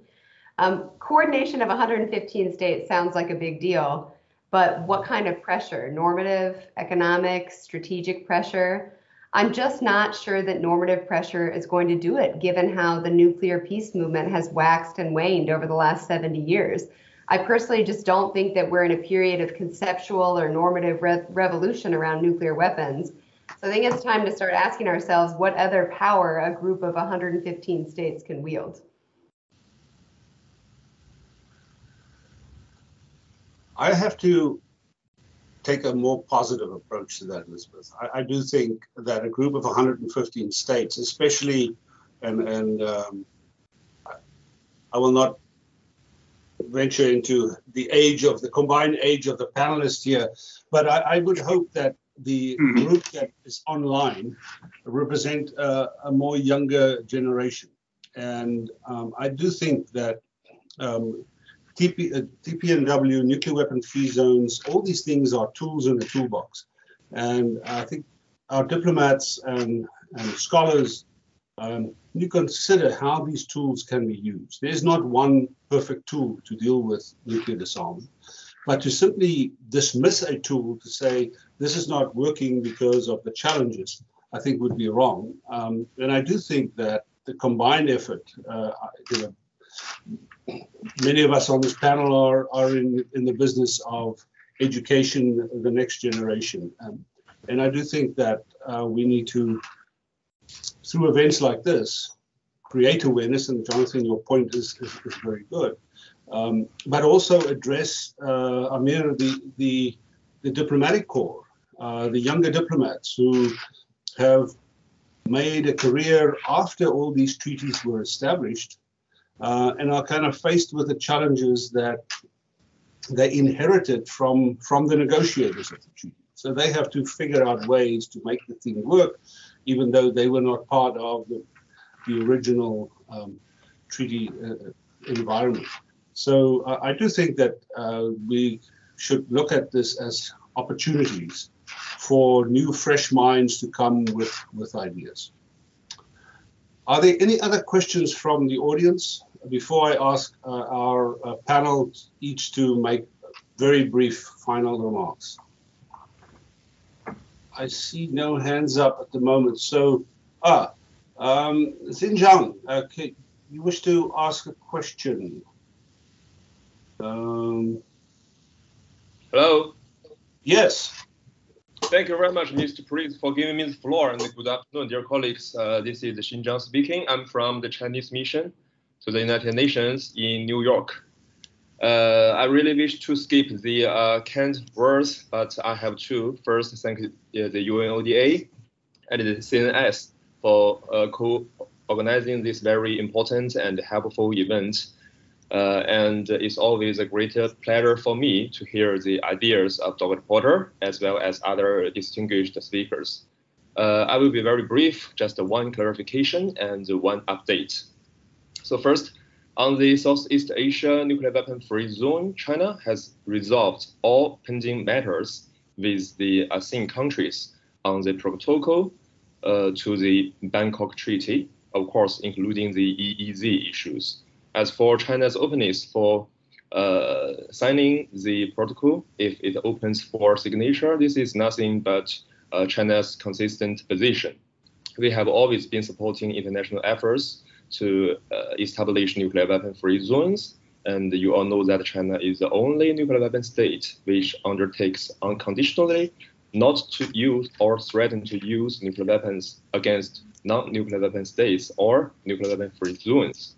And we have signed and ratified all protocols to the treaties on nuclear weapon-free zones, which are open for signature, and has faithfully fulfilled relevant obligations. And my updates is that in the P5 Beijing conference in January of 2019, the P5 has expressed their readiness to renew engagement with the parties to the treaty. And since then, this topic has remained on the agenda of the P5, and exchanges among the P5 and between the P5 and ASEAN countries is still ongoing. As Dr. Porter rightly pointed out, there are different views among treaty parties as well among nuclear weapon states. But for China, we will continue to help resolve the long-standing differences around the matter of reservation on the basis of adhering to the established consensus. We hope this protocol could be open for signature at an early date, and we will continue to stay in communication and coordination with relevant parties. Thank you very much. Thank you, Zhizhen. That's a good way to move to the conclusion of our webinar. We've received some positive news, and thank you very much for that. I'm going to ask in sort of reverse order for our panelists to make very, very brief concluding remarks, if you so wish. Dr. Xi Ping. I would like to say that the state should put aside their differences and their insistence on their rights to navigation, to self-defense, deterrent, so that we can jointly starting the conversation about the new norm that we are trying to create. And in regards to the nuclear weapons free zones, the sense of the need to have every state to pick up their responsibility is very important. And I would like to comment on what Dr. Duperez has said about the dialogues between the senior officials and the next generation professionals is very important. So I was consulting a former Malaysian Nuclear Agency's officer who was among the first batch of the country's talent being sent to the United Kingdom to acquire a PhD in nuclear physics. So even though now our government has decided to prohibit the nuclear weapons, he went on to become the consultant and advisors to other nuclear-related agencies, including in nuclear safety, nuclear policy, and consultation works. So I hope by bridging the perception gaps between the senior generation and the next generation, we can generate more ideas to bring this issue forward. Thank you. Thank you. A very positive message. Dr. Hansen. Yes, I think my overall position is, while I acknowledge the complexities, especially with the extended continental shelf, I personally think that the nuclear weapon states need to step up here. I think that there have been sufficient changes in the international system regarding the legitimacy of nuclear weapons, and I frankly think that the non-nuclear weapon states are no longer willing to accept the very sort of hard and fast position of most of the nuclear weapon states. So I do think that the details can be addressed. I think this is something that can be done. I feel that the nuclear weapon states ought to show good faith and do it without putting in a pile of reservations, frankly. And I'd be delighted if China led the way on that, because for no nuclear weapon state to have signed the protocol 25 years later is that's a very poor record, I think. Here to that. Dr. Mendenhall. Yes, thank you. So the law of the sea issues that are associated with maritime transit and involved in the Bangkok treaties, transit passage through straits, innocent passage through the territorial sea and restrictions on passage in the exclusive economic zone, all of these issues are being or can be worked out in the context of ocean governance. And I just think that investing in consensus building in these areas can be part of the larger solution set that you alluded to earlier, Mr. Dupreez, in terms of improving the conditions for investment in the Bangkok Treaty and other forms of nuclear arms control. I just want to end by expressing my genuine gratitude to the organizers and other panelists. This has been a very enriching event, and I am honored to have been a participant. Thank you for your participation and contribution. Tim. Well, thanks very much, Sean.